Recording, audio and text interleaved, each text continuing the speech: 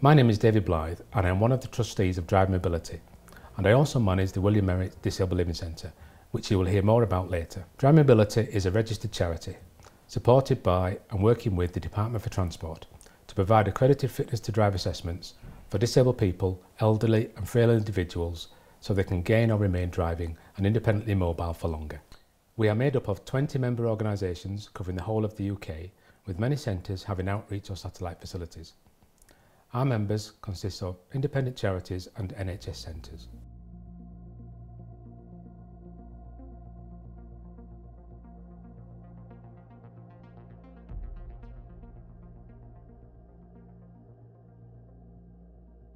Drive Mobility is the sort of umbrella organisation that accredits all the mobility centres, so has all the standards for the driving assessments and the way services run. So Drive Mobility's vision is to enable independence for people with disabilities, frailties or long-term medical conditions, just to keep them independently mobile through equipment and driving adaptations and scooters. The main goal of the driving mobility centres is to ensure people can stay independently mobile as long as possible, either gain independence or retain their independence. These centres are crucial as part of everybody's will, if you like, to remain independently mobile.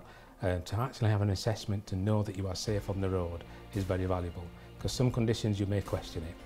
So to be able to come along to it and have a qualified clinician and a driving instructor to work with you to actually say yes, you are safe to drive on the road can be very valuable.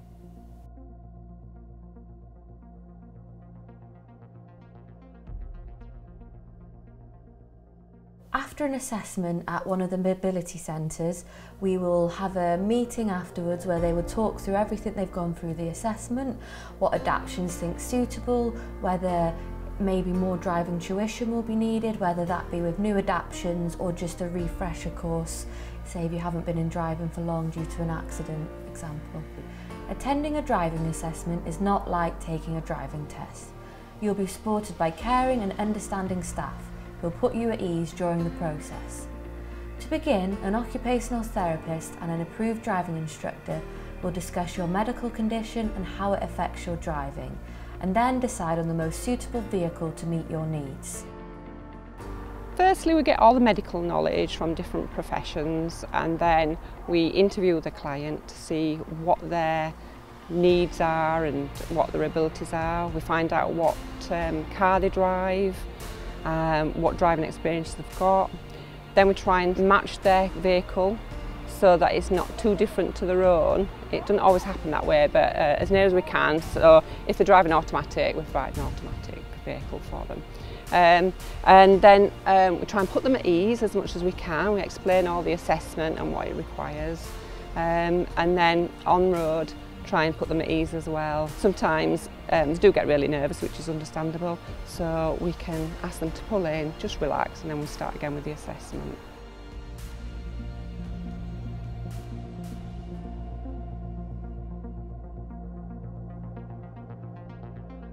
The William Merritt Centre and all the other driving mobility centres have a lot of different vehicles in different sizes with different adaptations, also manual and automatic.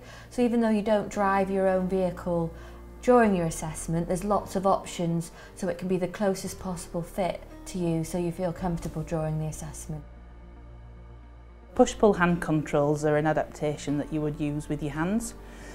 So how they work, more often than not, the push-pull mechanism is fitted to the right-hand side of the steering wheel, just below the steering wheel. So you push to brake and you pull away to accelerate. So a switching unit is what we call a secondary control unit, and that basically has two functions. So number one, it's used as a steering aid, so it's on the steering wheel, mounted at whichever side you need it at. Everything's at the touch of a thumb basically. A left foot accelerator comes in two different types, so you can have a floor mounted version or one that's called a twin flip, and that's predominantly used for people who have got lower limb, so in the right foot they've obviously either lost movement, function, sensation, anything like that, and they've only got function in their left leg. so they will use that to control the car. The aim of a driving assessment predominantly is safety, so we want to make sure that the person's obviously safe to be on the road given their medical condition, and equally if they need adaptations that they're going to meet their needs in a safe and controlled manner. For me personally, the most rewarding part of my job is when we see people with adaptations, so somebody for example who has not driven for the past 5 years because they've had a spinal injury or something like that. They come to us and we're able to give them the advice and information on which adaptations are going to meet their needs.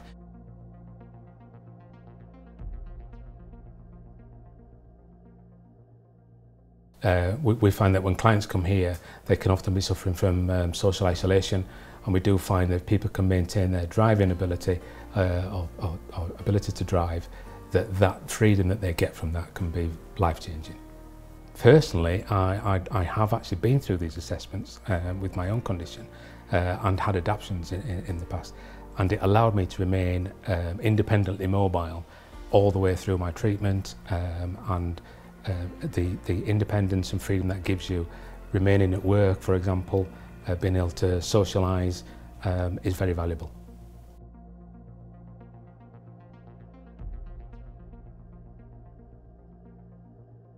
We also provide guidance regarding specialist car seats for disabled children to ensure safety and postural support, as an estimated 74% of car seats are fitted incorrectly. The car seat assessment will ensure your child's car seat is compatible with your vehicle. During the appointment, the postural needs of the child and the moving handling issues arising will be assessed.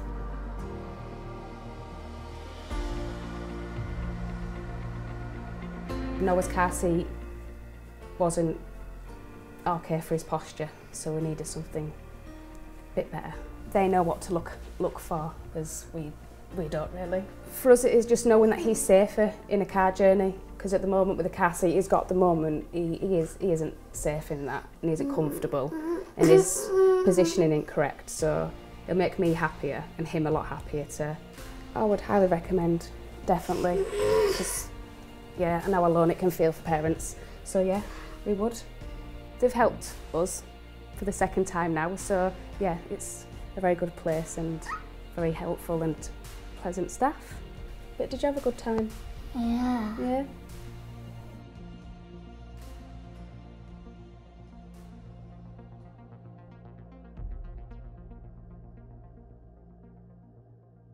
A unique service we offer is help and support for air travel with a disability using the Try Before You Fly service. This service is fantastic because it gives clients the opportunity to do things that maybe they thought would never been possible, and the confidence before they fly to know what to expect and make sure that all the postural supports are available. So basically in the Try Before You Fly assessment, the assessment consists of a run through of what it would be like to actually transfer the plane, board it, going along the aisles and getting into the seat, so the client will know exactly what it's like to fly with a disability.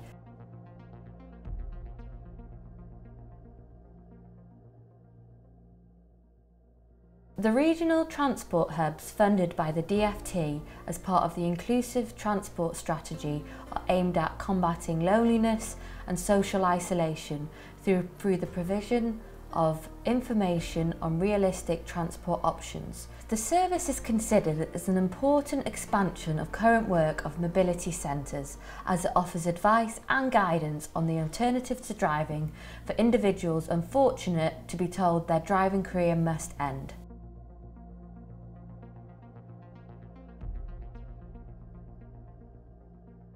The Driving Mobility Centres also offer support to healthcare professionals by providing CPD accredited training for occupational therapists, as well as moving and handling training, equipment review groups and equipment lending service for occupational therapists, as well as a Get Going Live event that gives healthcare professionals and the general public the opportunity to test drive adapted vehicles.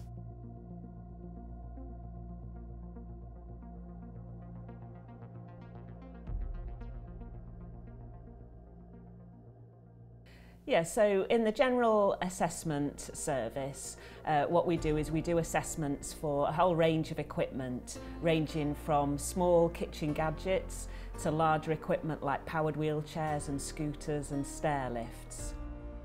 So I think our assessments are quite detailed and they're very client-centred and holistic, because it's the client who chooses what they want to look at when they come to the centre. And I think they benefit the client because they will improve their independence and quality of life ultimately. So with a scooter assessment, we'd go into a bit more depth about a client's medical condition and how that affects them. And we'd look at their mobility, whether they get any dizzy spells, and also we'd ask about their eyesight and if they've got any problems with their eyesight. We would ask a client about their home area, the home environment, whether they live in a house or a bungalow, and what the access is like, and what their local area is like, whether it's hilly. And we'd also ask about where they're wanting to use a scooter. Are they wanting to use it over a field to walk their dog, or in a shopping centre? And this will determine what kind of scooter we try with the client. So when we're doing the assessment, we'd run through the basic features of the scooter, and we get the client to practice the controls like driving forwards, reversing, driving round cones, and we've got a short route near to the centre where we take clients on the scooter looking at driving along a pavement, crossing roads, negotiating dropped curbs. This just helps to identify how aware a client is of their local environment, and if they have if they're aware of their safety issues. And at the end of the assessment, we will provide a client with recommendations of suppliers and particular types of scooters. And we would also provide the client with funding opportunities. So there are a range of charities which are able to provide funding towards a scooter, and we would help the client investigate this. So the most rewarding part of my job is working with clients to enable them to identify a piece of equipment that will make a massive difference to their quality of life and their independence. And identifying a particular piece of equipment at the right time can help with reducing feelings of isolation and increasing a person's mental health. I could go on, but that's one of the main reasons why I love my job.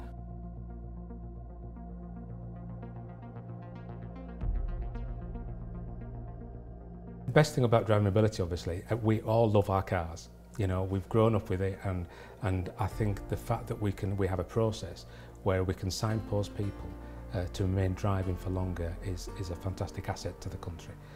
We keep people working, we keep people socialising, and again, there's other links that we have. We have a very good link with Motability, and we have a very good link with Driving Vehicle Licensing Authority. So between us, we're able to keep people driving. I can't put into words really the feeling that you get when you know somebody leaves here and they've actually got their own independence again, whether it's adaptations or just being able to get behind the wheel again and drive anywhere they want really without somebody being with them. It's really, really sort of rewarding. So we help people because we care about not just their mobility but their the confidence and inclusion in society. I think just having the range of equipment on display here at the centre means that people can get ideas about what's possible, and often people don't think that it might be possible to get in an aeroplane if they've had a high-level spinal injury. I had a gentleman who'd been on cruises and he didn't think it would be possible to fly, but actually we did the assessment, we provided the equipment, showed him how to use the equipment and showed his carers how to use the equipment. And it was possible for him to get on a flight and go abroad. And just having that option that things which are available for the vast majority of the population will now be available to people who have a disability or a medical condition. And that can make quite a difference psychologically as well.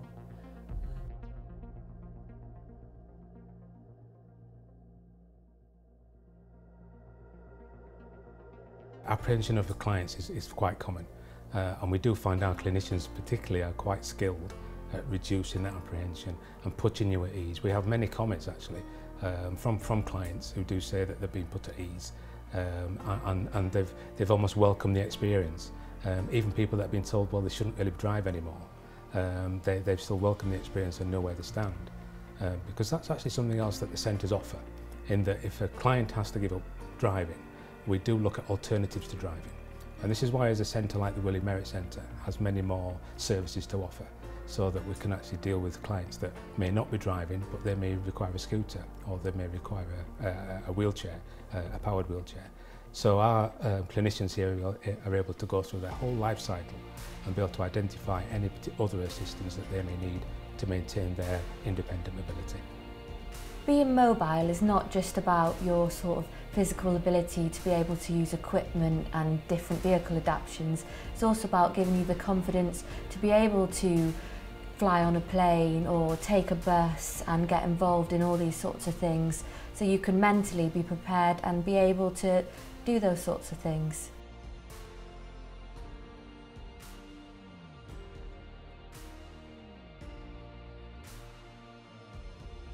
Drivability is responsible for maintaining the high standards of delivery via our accreditation system.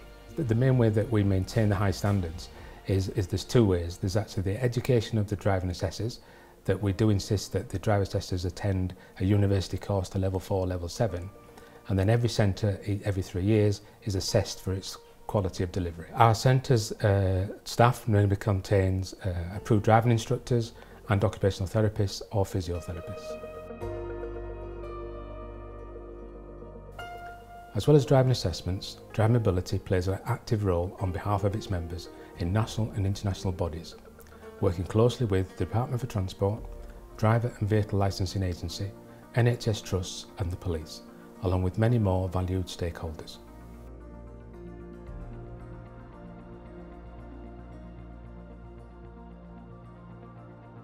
If you are nervous at all and want to know anything about driving with a long-term condition, especially if you're newly diagnosed and you don't know how to inform DVLA or even go about approaching driving again if you've had to give up driving at any time, pick up the phone and talk to one of our clinicians. They can initially put you at ease and tell you the next step to take. And Drivability has the whole country at hand that they can signpost you to any one of our centres throughout the UK. If you have any questions or would like to know more about the Fitness to Drive services, please contact us on 0800 559 3636 or via email at info@drivemobility.org.uk, and one of our clinicians or driving instructors will be able to answer any of your questions and explain the main process involved in a driving assessment. Thank you for your time, and if you would like to find the nearest assessment centre to you, please visit our website at www.drivingmobility.org.uk. Thank you.